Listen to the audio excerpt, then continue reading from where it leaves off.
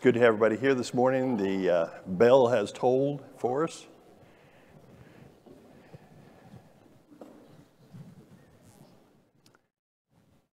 It's good to see everybody here, and glad to have everybody that's online, watching us on YouTube.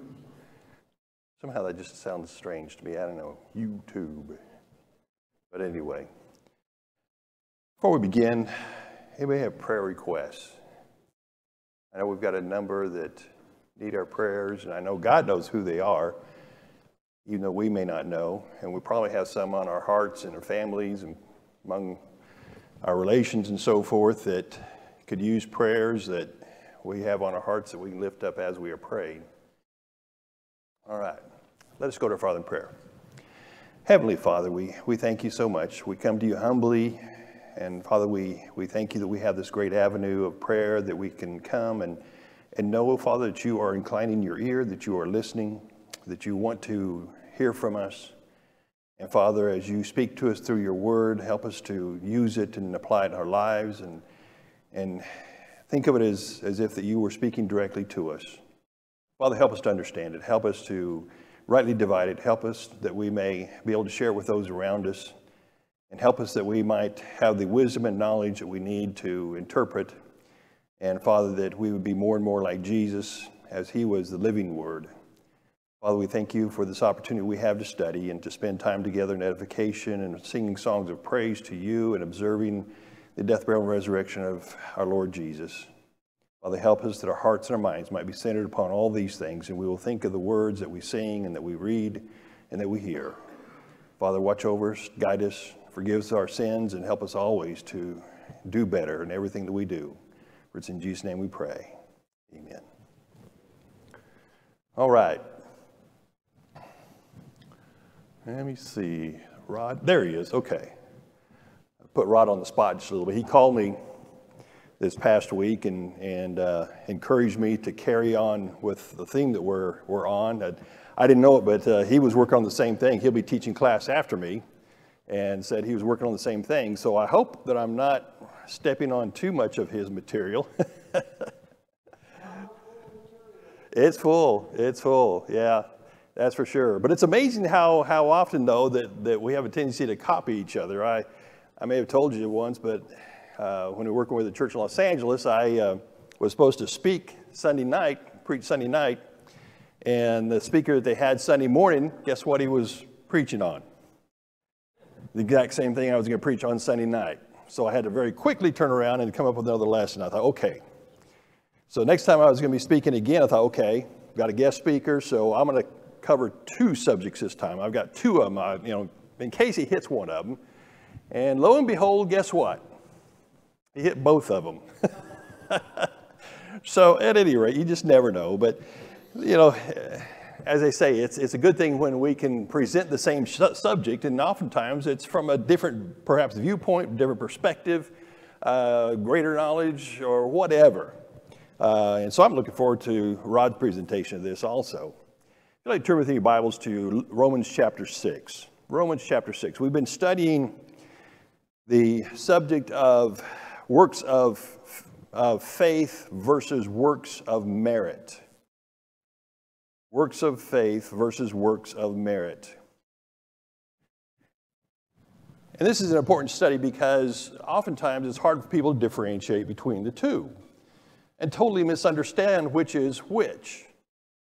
There are those who say that there are things that we interpret, or they interpret as works of merit when they are actually works of faith. Like I say, the denominational world says that we say that, or at least they say anyway, that baptism, for instance, is a work of merit.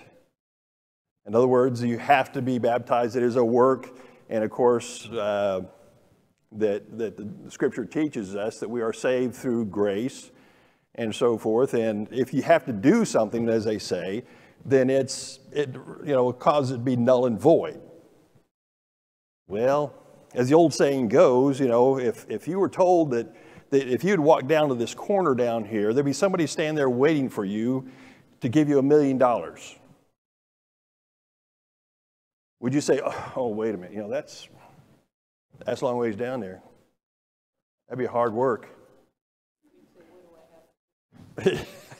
You probably if you had a cane, what would you do with a cane? Throw it aside and I'm going, or whatever. It wouldn't be considered work at all. Or if we decide, okay, how about going down a couple more blocks? Well, at any rate, I don't want you to be money hungry or anything like that. But the thing is that there are some things that we do that just simply are part of our nature. And that's really how we would probably describe the works of faith. It is our nature. Not that we are trying to gain anything from it, that we are trying to be paid for it. Like I say, there are some people who simply will not do anything unless they're somehow compensated or rewarded for it. But this morning we're going to be looking at some aspects, especially of the works of faith, and see how they apply.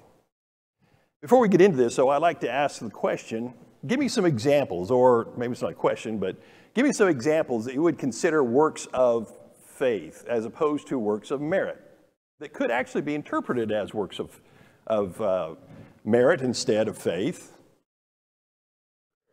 Prayer. Okay, how can we look at that as basically being a work of merit rather than faith?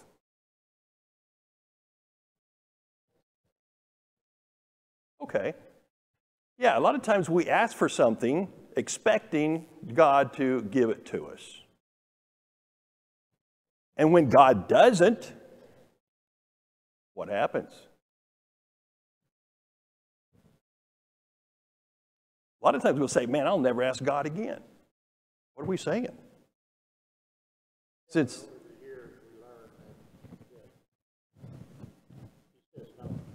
yeah. Pretty often. We ask for things and we don't get it, and we know God didn't want me to have it. Okay. So, Yeah. In other words, if God does say no, and He says not yet, and we often interpret not yet as no. We're not willing to wait. We're an instant society. We want things now. The old saying goes, Lord, give me patience and give it to me now. That's pretty much the philosophy we have a lot of times. And so a lot of times it's easy to take works of faith and turn them into works of merit. We looked at the story of the Pharisee and the publican. He might be considered a very pious, righteous man, religious man, as far as the Pharisee was concerned. He points out he'd done all these kind of things, but how did God see him? Well, when it came to the difference between him and the publican, which one did God say did the right thing? The one that was speaking from his heart. And so, yeah, it's that way. As I've mentioned, I retired from the Department of Corrections, and I oftentimes took inmates to discharge them or take them to halfway houses or whatever. And one guy in particular, two different faiths. He considered himself to be Christian/Muslim. He says, I can worship at a Christian, organization, and I can go and worship as a Muslim. And he says, I often pray Christian prayers, and I also pray Muslim prayers. He says, I prefer to pray Muslim prayers because I get what I want.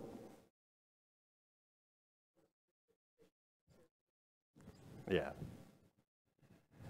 And so that's actually kind of what happens when we look at works of merit, or even works of faith that can be turned into works of merit. We can be like the Pharisee and say, well, God, I've done this. Now what?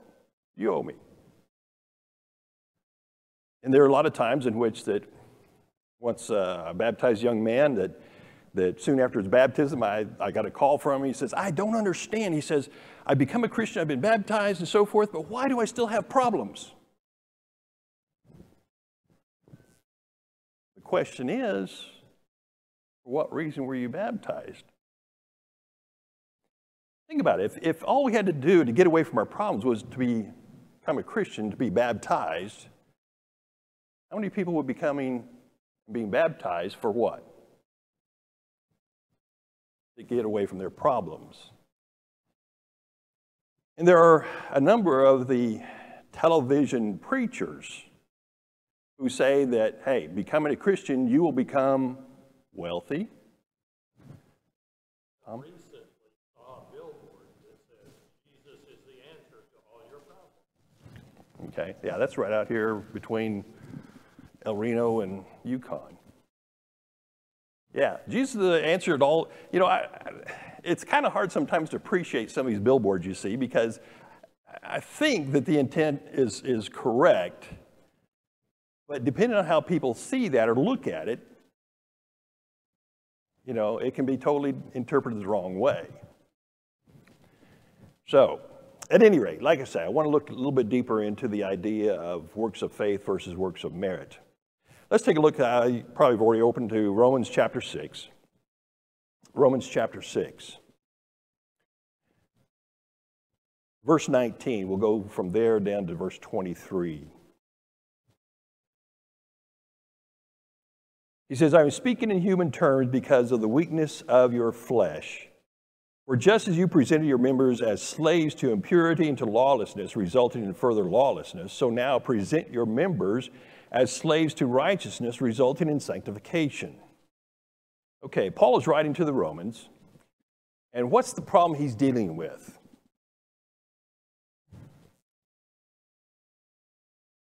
Verse 19, the first part of that says, I am speaking in human terms. Why? Because the weakness of, New American Standard says, your flesh. In other words, they are fleshly people. And as a result of that, when you see everything in the context of the physical, the fleshly, and so forth, what does it do to the spiritual side? What does it do to the faith? What does it do to grace? Well, it destroys it. It distorts it. Resulting at the end of verse 19, resulting in sanctification. For when you were slaves of sin, you were free in regard to righteousness. Therefore, what benefit were you then deriving from the things of which you are now ashamed? For the outcome of those things is death. But now, having been freed from sin and enslaved to God, you derive your benefit, resulting in sanctification, and the outcome, eternal life. Verse 23, we've probably got that written down, one of those verses we memorized. It says, for the wages of sin is death, but the free gift of God is eternal life in Christ Jesus our Lord. Remember we discussed how that meritorious works work kind of like wages.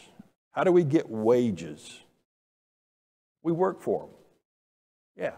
When you go to your job 5 days or whatever a week and you know, at the end of a pay period, you expect a paycheck. You expect a wage. You expect meritorious, some sort of an award. Now, here's the interesting thing.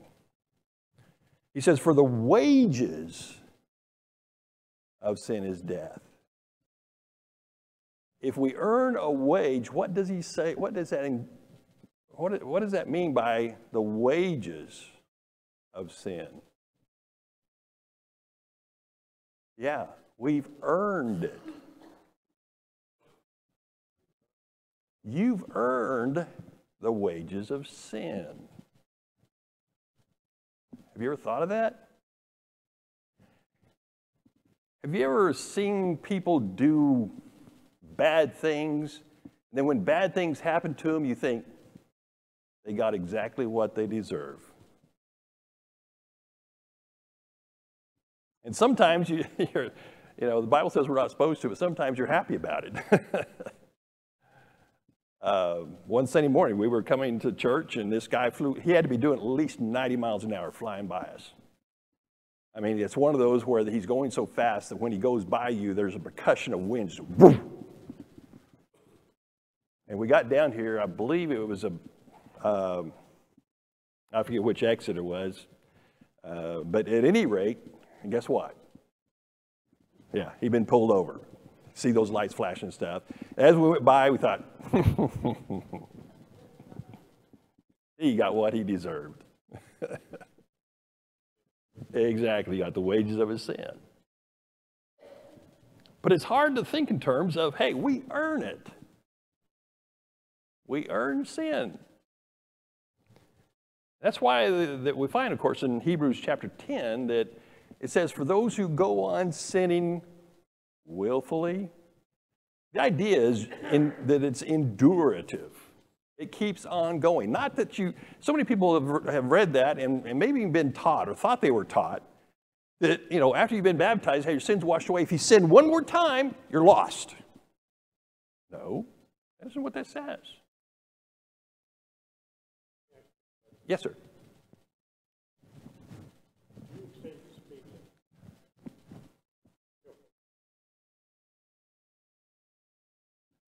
If you exceed the speed limit willfully, is that a sin? Any other questions?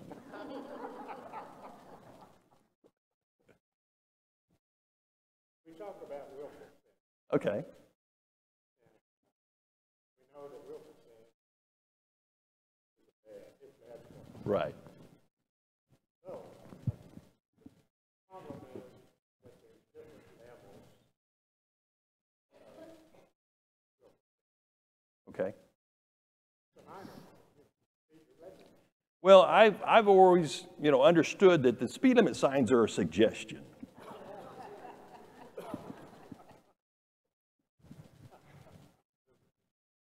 Tom? One of the elders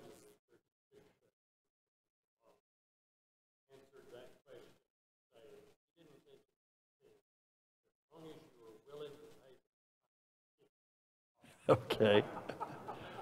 He was serious about that. Now, I've called that over 100 times, still not sure what I think of it. Okay. Tom says that one of the elders that, he interpreted that as being, okay, if you're willing to pay the price of a ticket, then, it's not a sin to speed. Is that right? Something like that. And also, we have a tendency to say, well, we can justify speeding because if you don't keep up with the traffic, which the traffic is going how fast? Some places, if you're not going at least 5 or 10 miles over speed limit, you're going to get run over. Yeah. And that's what it is rationalization. And on the other hand, if someone is going 5 or 10 miles an hour under speed limit, and you come up on them, how do you feel?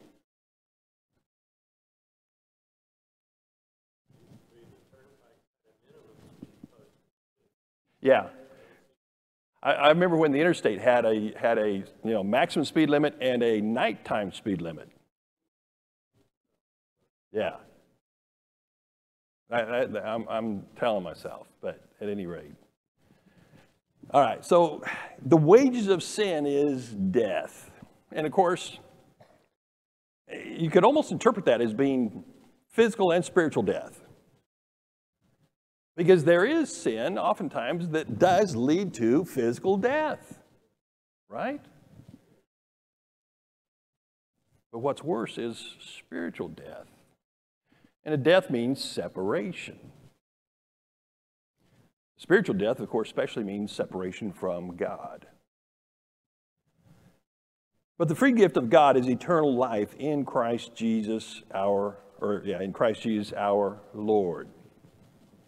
A free gift. Free. Doesn't, when you get a gift, one of the problems we have is sometimes when we get a gift from someone, what do we think we need to do? It's reciprocate. Okay, I got a birthday gift from them this year. That means next year or the next time their birthday comes up, I got to get something for them. I remember when I was, a kid, pretty young, not too long ago, but at any rate, I remember when my brother-in-law gave me $3 for my birthday. First time he ever done that. But I felt obliged then when his birthday came around, what? I gave him $3 for his birthday. And it can go on and on and on that way. It's hard to understand God's free gifts. When the children of Israel entered in, or before they entered into the land of Canaan, what did God tell them about the land? Did he say they were going to have to work for it? No. He says, I will give it to you. I will give it to you. And he said they would not have to fight for it. It was free.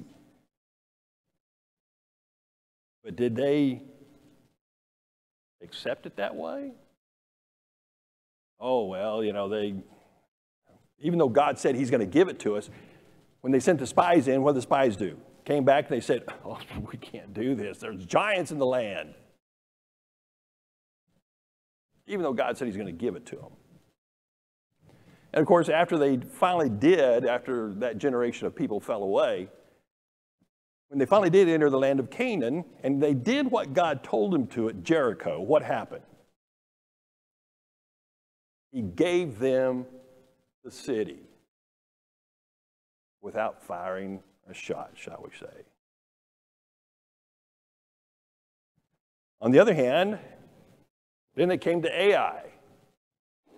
And how did they feel about Ai? What did they think? How big of a city was Ai? It was a little city compared to Jericho. We can go in and take it, no problem. Didn't even send the full army. And what happened? They came out like bees and chased them. Well, they didn't go along with what God told them, that he would give it to them if they would obey his voice. So, here we have the free gift that God gives us. It is free. And there should, I suppose, be some sort of gratitude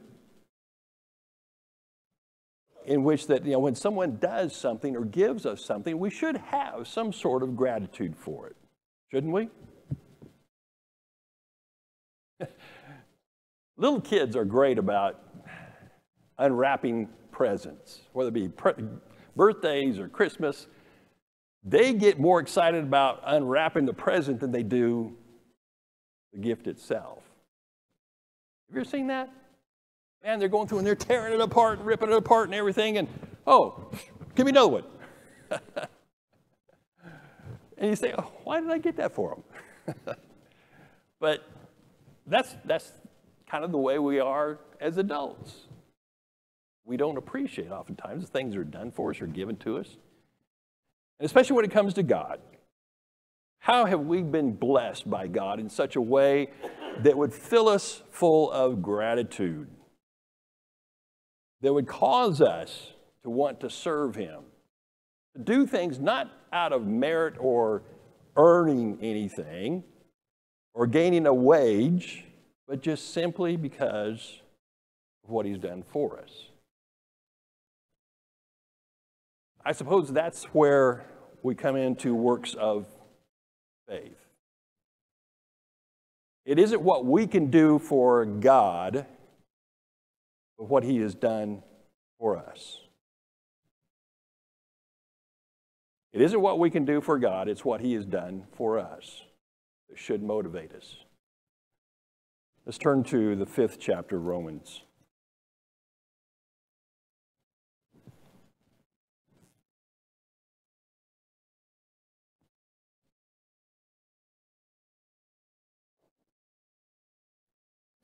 Romans chapter 5. Let's take a look at verses 1 through 8. It says, therefore, having been justified by faith, we have peace with God through our Lord Jesus Christ, through whom also we have obtained our introduction by faith into this grace in which we stand, and we exult in hope of the glory of God. And not only this, but we also exult in our tribulations, knowing that our tribulation brings about perseverance, and perseverance, proven character, and proven character, hope. And hope does not disappoint, because the love of God has been poured out within our hearts through the Holy Spirit who was given to us. Stop there for just a moment. Basically, what this is saying is that we need to be mindful and thankful for everything that comes our way in Christ and in God. He says, even in tribulation, in James chapter 1, it tells us that we should count it all joy when we encounter various trials. Why? Because it builds character. I don't go into the whole thing, but basically it builds character. We've just come out of the pandemic. Well, sort of. It still keeps coming, various variations or whatever. But one of the things that we find is that if we don't encounter germs, viruses, whatever, what happens to our bodies? We have what we call an immune system. And sometimes they can tweak it with medicines and things like that. But if we are never subject to any kind of sickness or illness, now there are some people, it seems kind of weird that they just simply don't catch things. But for most of us, if we don't get sick from time to time, we do not build immunities to the viruses or whatever. When the Europeans came to the United States, what did they bring with them? Measles, viruses, and so forth. What did that do to the native population? Destroyed them. If we go to another country, to a foreign country, what oftentimes do we have to do before we go? Get vaccinations. As Christians, if we're not subject to the tribulations of life, to adversity and so forth, what happens when we do encounter them? We don't know how to handle it. We can't. And I believe that's part of why we're here on this earth. We'll go into that sometime maybe down the road. But the thing is that he's pointed out that verse 5 says, and hope does not disappoint because the love of God has been poured out within our hearts through the Holy Spirit who was given to us. When you first started dating, your husband, your wife, or even just before you got married, somebody else, okay? All right, guys or girls, you did date someone else besides your husband or your wife. But what motivated you to do things that you would not normally do when you're dating? It's that love factor, that attraction factor. I don't know what you think about Bill Cosby. Anyway, I always remember talking about, when he got married. He says, before we got married, man, my wife was doing this and this and this and this and this. And then after we got married, she says, I've got you now, sucker. You remember those good times you used to have going out with the guys, going bowling and stuff? Forget it. Well, anyway, that's kind of the way it was. There's a lot of factors dating, also marriage.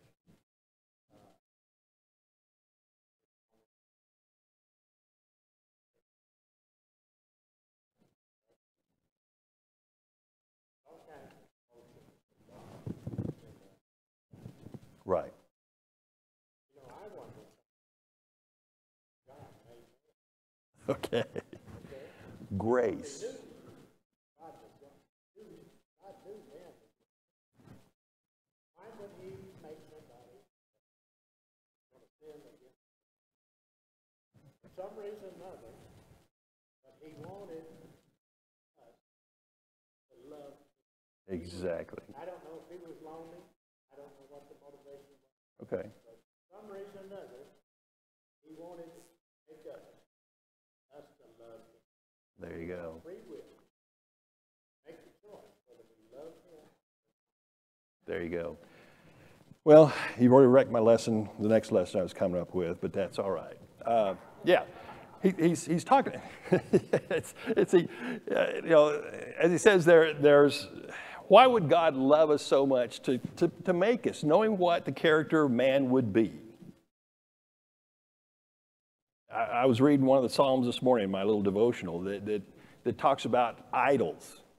He says, why do they worship idols? They can't see, they can't hear, they can't taste, you know, but yet they cover them with gold and say, we'll fall down and worship you. Or, you know, guide us anyway. It doesn't make sense. That's part of God being a jealous God. But yeah, we're going to be, Lord willing, next week, I think, is Eastern European Missions. Brother Tucker, I think it is, going to be here, so he'll be speaking to you. The week after that, I think I've got it again. And anyway, somewhere down the road, Rod's going to be teaching class. That's one of the things we're going to try and cover next time. Why did God make us? And it's all about grace. You know, there are concepts of grace, even though we don't see the word in a verse or chapter, the concept of grace is there, which is what? God's unmerited favor, the things that he could do or whatever that he doesn't do, doing the things that we need rather than what we deserve. But at any rate, we'll be looking at that. Okay. So verse 6 of Romans chapter 5, for while we were still helpless at the right time, Christ died for the ungodly. There was nothing we could do to alleviate sin, to take away the consequences of sin. For one will hardly die for a righteous man, though perhaps for a good man someone would dare even to die. But God demonstrates his own love toward us, in that while we were yet sinners, what? Christ died for us. The worst of sinners in this world, did Christ die for them? Yes.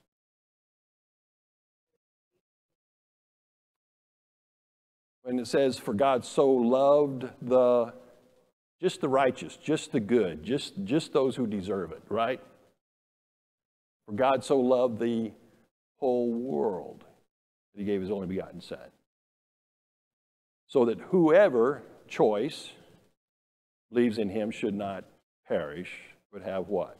Eternal or everlasting life. Christ died for the whole world. But it's the world's choice to take advantage of it. But it says that all comes out of what? Demonstrates his own love toward us. God demonstrates his love toward us to woo us to him. To woo us to him. Not to make us come to him. And that's what love is all about. There are lots of reasons that we can do or perform the works of faith, non-meritorious works.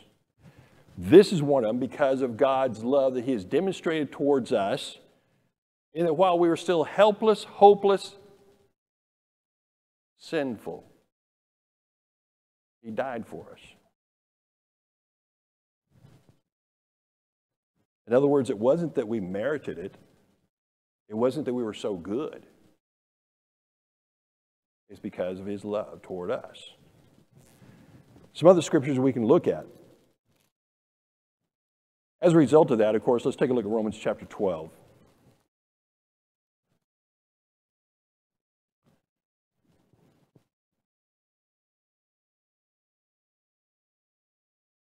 Actually, it's back up to verse 33 of chapter 11. It says, oh, the depth of the riches both of wisdom and knowledge of God. How unsearchable are his judgments and unfathomable his ways. For who has known the mind of the Lord, who has become his counselor, or who has first given to him that he might be paid back to him again? In other words, the idea is what can we do to put God in our debt? For from him and through him and to him are all things. To him be the glory forever. Amen. As a result of that, he says, I urge you, therefore. Therefore means what? There you go, because of what he just said previously. Therefore, brethren, by the mercies of God, to present your bodies a living and holy sacrifice, acceptable to God, which is your spiritual service of worship. And do not be conformed to this world, but be transformed by the renewing of your mind, that you may prove what the will of God is, that which is good and acceptable and perfect. Because of what God has done for us, we present our bodies. In contrast to the sacrifice of the old covenant, the sacrifice of the new covenant is what? Us. Me. There's a story told about a man who decided he's going to become a Christian. And he says, I just, I don't know what I can give to God. An angel comes along and says, okay, you want to follow God, you got to give it. Give everything. He says, okay, well, in that case, I'll give you my dog. I'll give you my truck. And the angel says, okay, that's good. What else you got? He says, well, man, you want a lot, don't you? He says, okay, I'll give my house, I'll give all my possessions. He says, okay, that's good. What else you got? He says, the only thing I've got left is my family. I give you my kids. Okay, that's good. What else you got? Man. My wife? That's good. What else you got? He says, the only thing I've got left is me. He says, that's enough. Everything. Present your bodies as a living and holy sacrifice, acceptable to God, which is your spiritual service of worship. Paul said, I buffet my body daily. He put it in subjection. Philippians chapter 1, one of the prison letters that he wrote.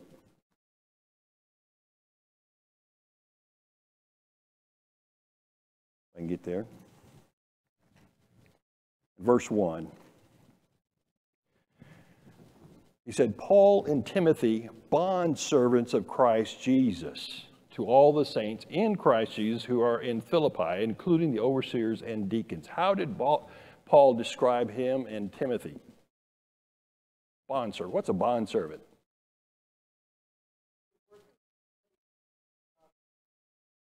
Okay. Usually the servant, but in this case, usually it meant that they presented themselves to the master for life. And when they did this, and when they became a bondservant, it meant that everything they had, everything they are, is the master's.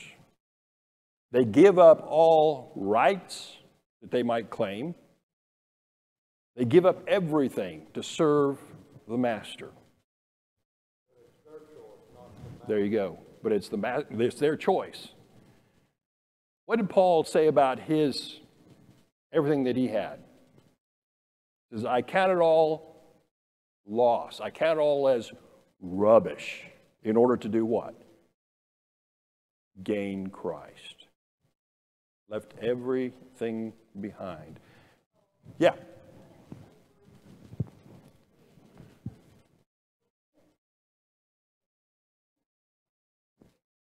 Yeah. Exactly. Sure.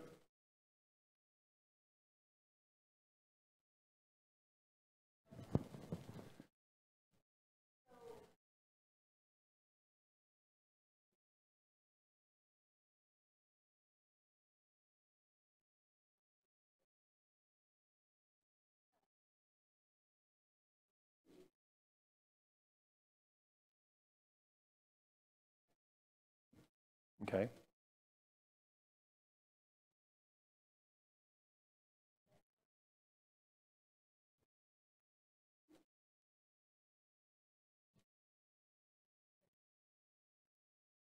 In other words, they do good with a motive. Is that what you're saying? Yeah. And that's yeah. There are a lot of people who do good, but like say it's because they've got an ulterior motive.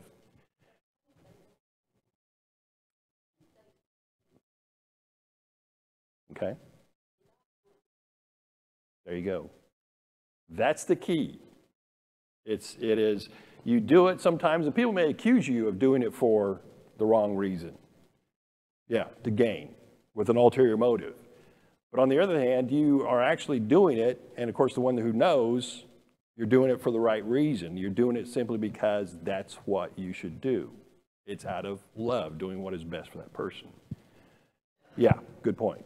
And so, like I say, here Paul talks about himself being a bond servant. He gave up everything to gain Christ. Let's take a look at a couple more scriptures. Let's take a look at 1 Peter chapter 1. We're running out of time.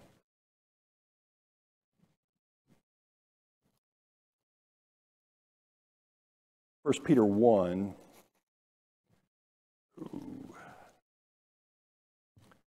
Begin verse 17.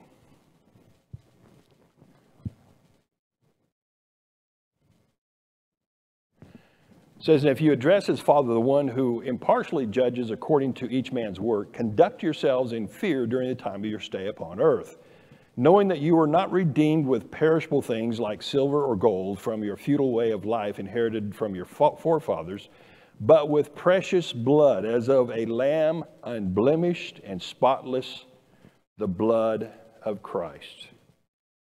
For he was foreknown before the foundation of the world, but has appeared in these last times for the sake of you, who through him are believers in God, who raised him from the dead and gave him glory, so that your faith and hope are in God.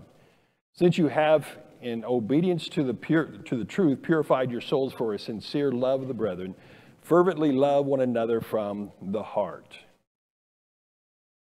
Fervently love one another, what? With pure motives from the heart. This plan of God, as it says in verse 20, was planned out, was, as we were discussing, why did God make us? It says, for he was foreknown before the what? Foundation of the world. That's what the New American Standard says. How far back does that go? Before creation. God has had a plan. And he says that we were purchased not with silver and gold, but what? Which is far more valuable. One of my favorite sayings is, we do not get our value by what people think of us, but by the price that was paid for us. We say it again. We do not get our value from what people think of us, but by the price that was paid for us. That's what he's saying. Then let's take a look over at the second chapter. Chapter 2. Verse 9 says, but you are a chosen race, a royal priesthood, a holy nation, a people for God's own possession, that you may proclaim the excellencies of him who has called you out of darkness into his marvelous light.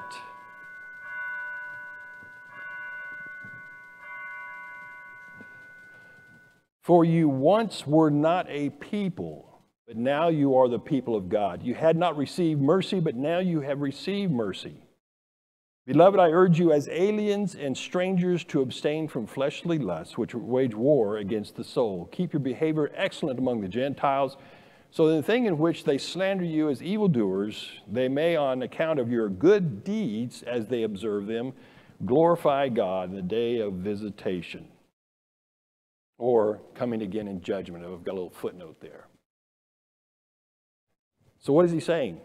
This concept is the same concept he gave the children of Israel before they entered the land of Canaan.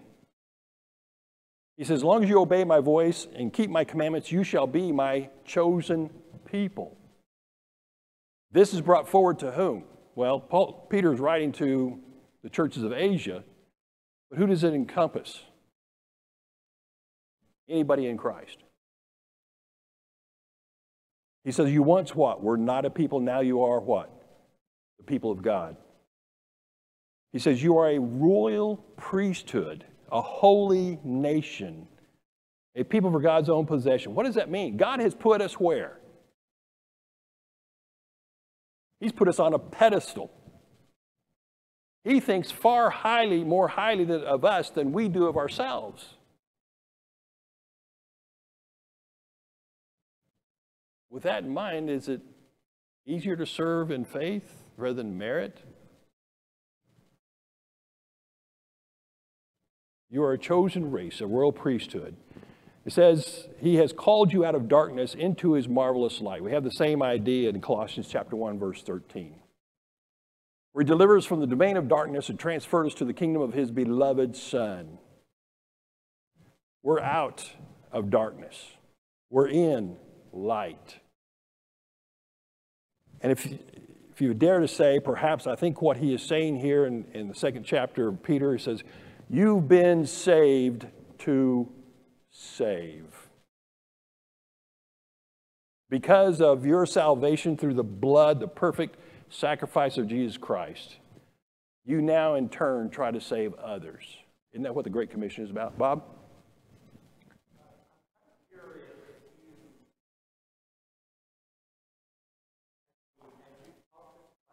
Mm-hmm.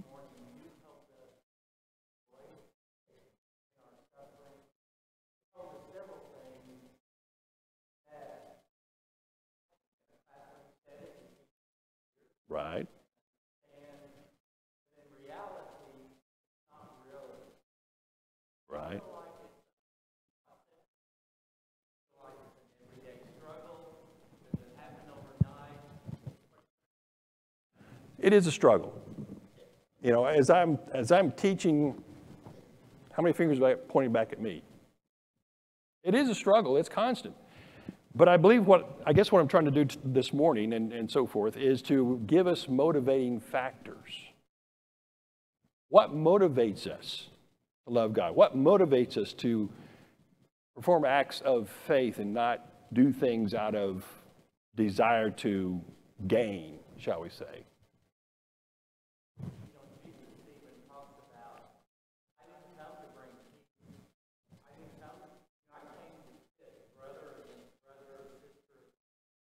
Right. It is.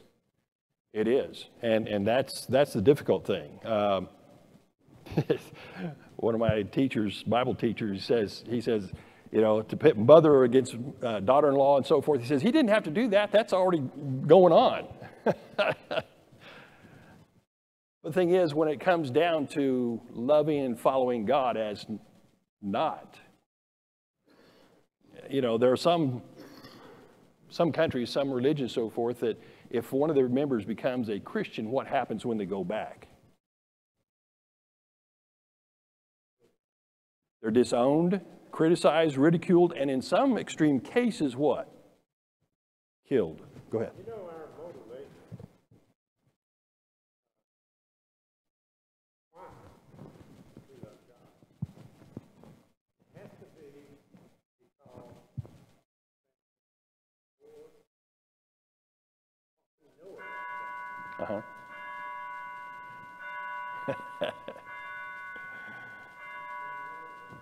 And what we know about God. Now, if we don't learn about God, then we probably will never let God into our life. Yeah. Right. And that's. So we have to learn. And the way we do that is through other people and through the Scripture. Okay. If we don't have access that way, we'll never know God. We'll never take Him. We've got to learn the nature of God. We've got to know what God is truly like as a Heavenly Father. And that is where so many people, you know, go wrong, is that if you ask somebody, okay, describe God to me. 1 John 4, 7, 8 says what? God is love. Not knows love, he is the epitome of love. Thank you so much. We didn't get quite as far as I was hoping, but at any rate, maybe we'll pick up a little bit more next time. Thanks for your attention.